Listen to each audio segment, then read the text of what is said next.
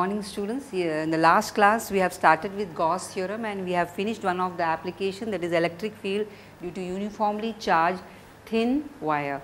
So today we will be doing an electric field due to uniformly charged infinite thin sheet. So let us see.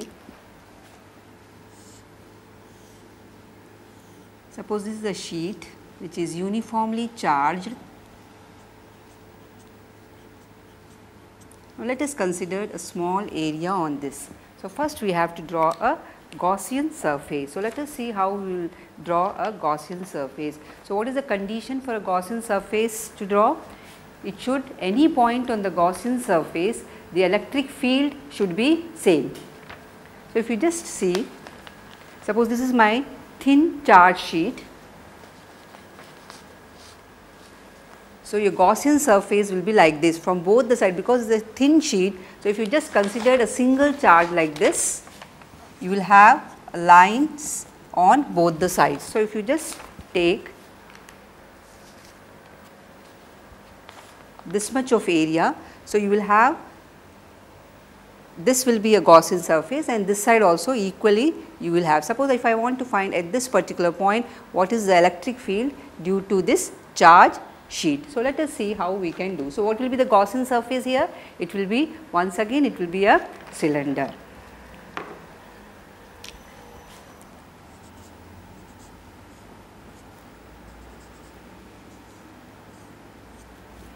Suppose the area is say ds. Now let us see, we can divide the whole Gaussian surface into three regions. This is my say a first, this is second and this is your third region. If you see the third region, it is like this part. Here what will be the flux linked with it? It will be 0. Why it will be 0? Because if you just see, the flux is given by E dot of ds. So here there is no fluxes linking and it is equal to, we have seen E ds cos theta. What is theta here? It is 90. So it will become E ds cos 90. So the flux is 0. It means that in the region 3 there will not be any flux. Now let us see what will be in the first and the second region. So we will just consider this. So here the flux is just crossing this surface. So we will assume this area and this area. So let us see what we can do it.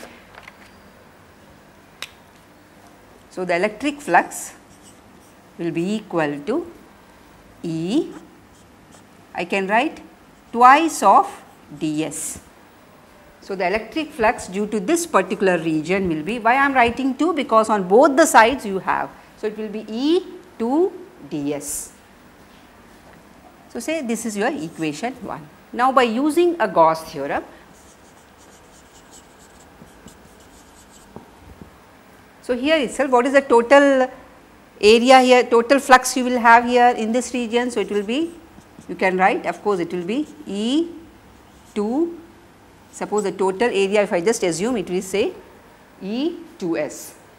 Now from the Gauss theorem, once again what the Gauss has given, the total flux is equal to 1 upon epsilon naught, the total charge enclosed in it. Now what is this total charge? How will you calculate? If sigma is the charge per unit area, then what will be Q is equal to sigma into, what is the area I have taken here? S I have taken, so I will take like this. So let us rewrite the Gauss theorem. The flux is equal to 1 by epsilon, that is sigma S upon epsilon.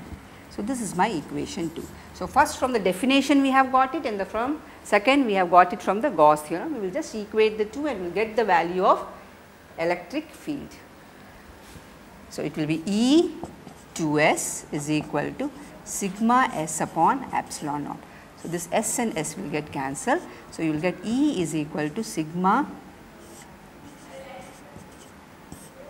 So this is an electric field at any point due to an uniformly charged sheet.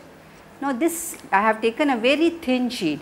If you just imagine if it is a thick sheet, then what will be the change in the expression you will have? Here also we will consider, if I am just considering thick sheet, we have to take this area, the total area will be sigma 2s. So here this 2 and 2 will get cancelled, and the sheet is thick. For thick sheet, you will get E is equal to sigma upon epsilon naught. Why? Because in that case, instead of S we will have 2s. So automatically we will get sigma upon epsilon naught. So here we have seen that it is independent of the distance. At any point if you consider, the electric field will be same.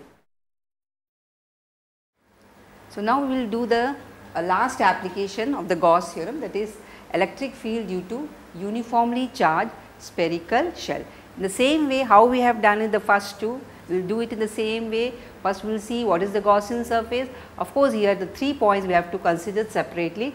One we will take that when the point P is outside the charge sphere, what is the electric field, then we will take inside what will be the electric field and on the surface. So if you just assume, suppose this is my charge sphere.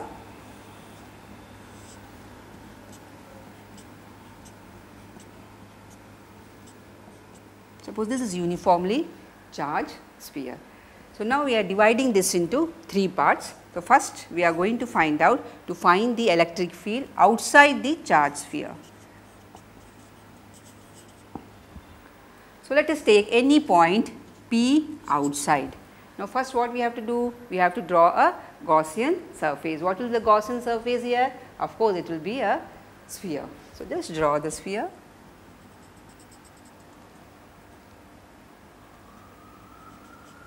Suppose the radius of the charge sphere is say capital R and the distance from the point P is say small r. So again the same way we will be writing 2 equations. The first by definition we will find out the flux, and second by Gauss theorem, and we will equate the same way we will get the electric field. So what is the definition of the flux density? It is E dot of ds. So the total flux will be over the surface area. So what is the surface area here? It will be E, total surface area of a sphere is what? What is the radius? Gaussian surface r. So it will be E 4 pi r square. This is my equation 1. Now second what we will do? Just same, apply the Gauss theorem. So by Gauss theorem,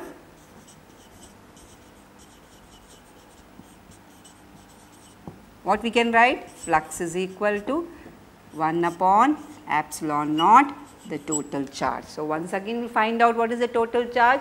If again same way, if sigma is the, because we are taking only a surface area, it is a shell. So again sigma is a charge per unit area. Therefore the total charge, Q is the total charge enclosed by the Gaussian surface. So what is the charge enclosed by the Gaussian surface? This. So what is the radius? It is the capital R. So it will be equal to sigma 4 pi r square. So now what is the flux by the Gaussian surface? Instead of Q, we will put that value.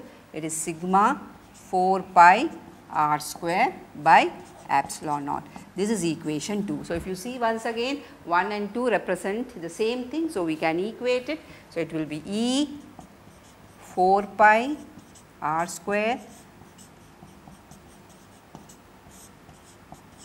So this 4 pi and 4 pi will get cancelled. So here you will have E is equal to sigma upon epsilon naught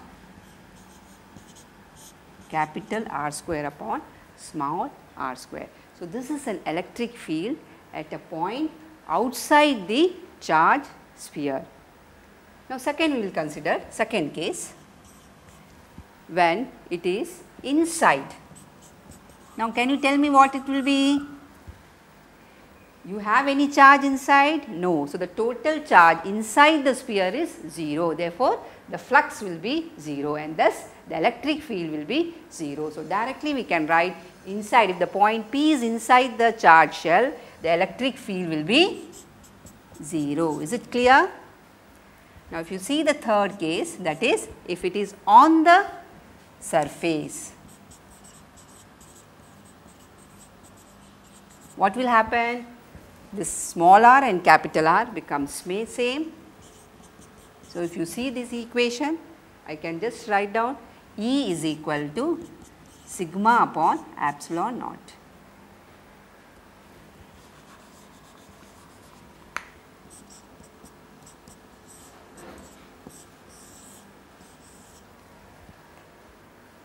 So, this is an expression for a electric field if the point P is on the surface of the charged sphere.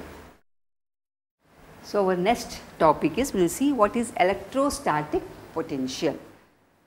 So, let us try to understand. Suppose you have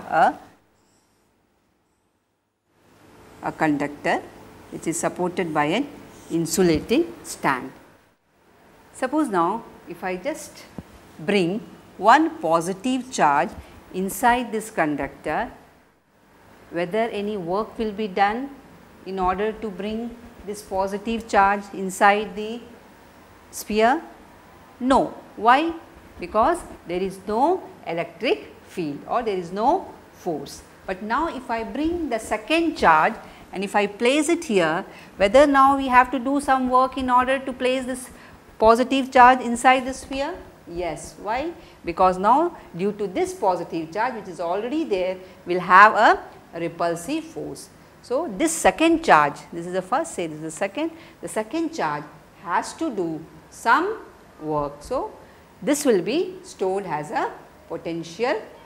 So, if I just now bring the third charge, now what will be the work done? It will be more or less, it has to do the more work. Why? Because now already there are two charges. So, there will be more repulsive force. So, in order to bring the third charge inside this, we have to do more work. So, more potential. So, as you go on giving more and more charge to the system, its potential increases. Or in other words, how we can define a potential? It is the amount of work done in carrying a unit positive charge from infinity to some point in an electric field.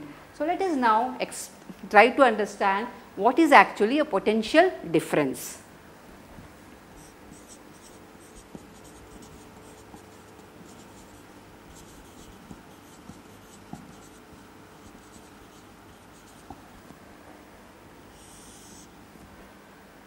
Suppose you have a source charge, say Q. Now, if I assume say 2 points A and B, and suppose if I keep a test charge say Q naught, which is again a unit positive charge. Suppose in order to bring a unit positive charge, or I can say a test charge from point A to B, we define the potential difference between the point A and B is equal to the amount work done. It is the amount of work done by a unit positive charge to bring it from the point A to B. So, what I can write? The potential difference between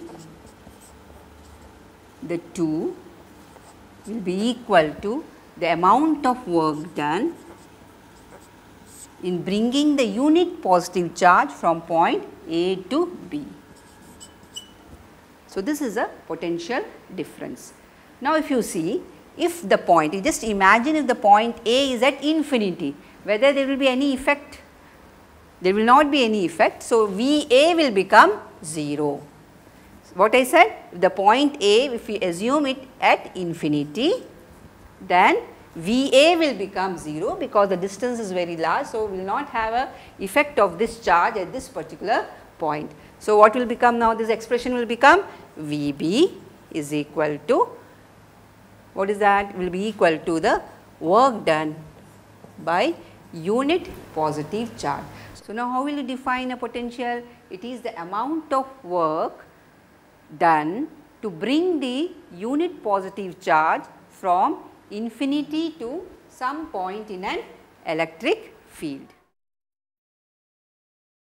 Now, let us see how to calculate a potential due to a point charge.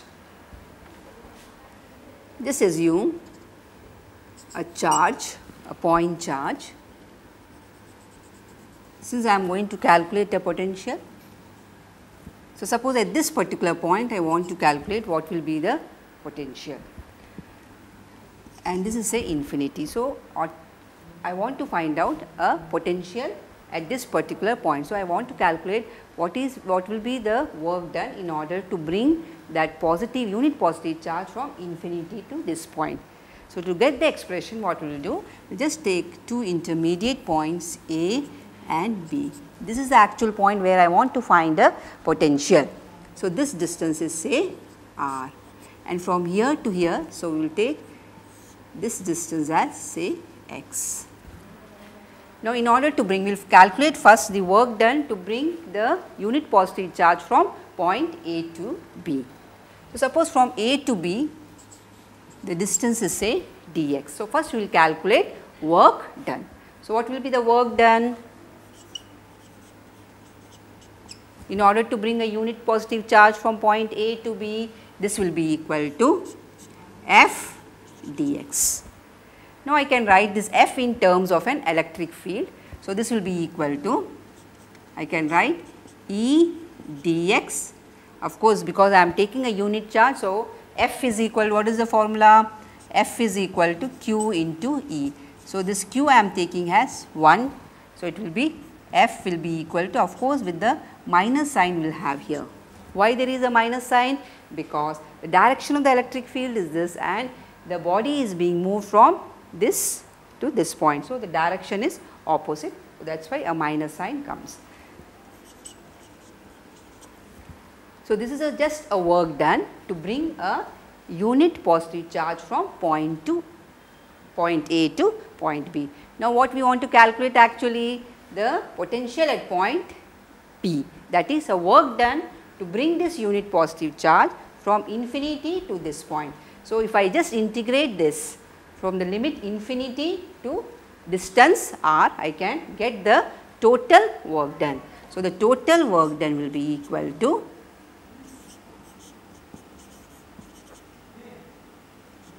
what it will be, what is the limit? It will be infinity to r. So, let us now calculate, we will put the value of E and then we will integrate and let us see what we are getting. So, W is equal to minus of, what is E? K Q by x square dx.